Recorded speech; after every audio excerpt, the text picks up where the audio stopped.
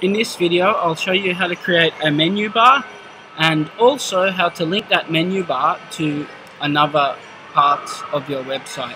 So the first thing you want to do is you type in Glitch and navigate to Glitch.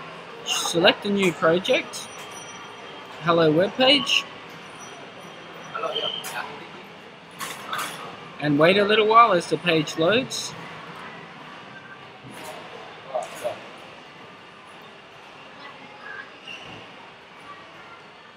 Okay, and finally we've got our page working.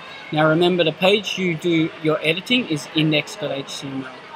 And then we can do a search for W3 Schools and navigation menu.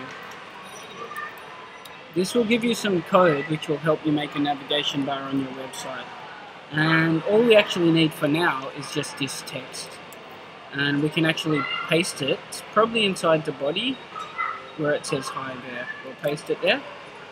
Okay, and then we can show next to the code.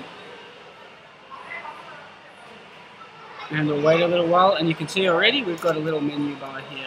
Now, the next thing you should do is go back to Glitch, and you're going to make a second page in your website. And we're going to link this second page using Home, so that you can navigate between your pages. We choose New Project. Now notice the name, this one's called Something Venom.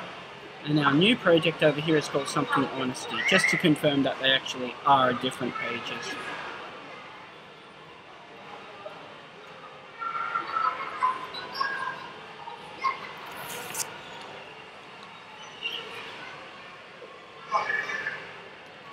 Then we go to the index once again, and we might edit the text just a little bit, so we'll show it in preview.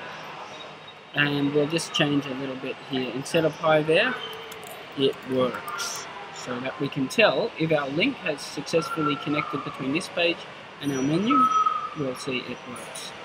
Okay, next thing we need to do is we go to share and we choose the live app.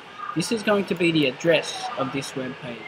Then we go back here and we paste that address inside the commas.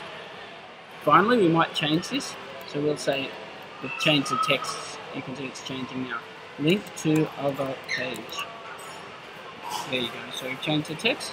And finally we want to check the site is actually working. So to do that, we will go share, and we'll go to live app, and we'll take this URL and paste it in a fresh window. And then finally, to check it's working, we simply click on it. And it should take us to the other page, and you can see it does work. So you can see it's quite easy to actually make a navigation bar and link it between your pages, and you could actually use this one, and this one, and link 4 separate pages together in one site. I hope that helps.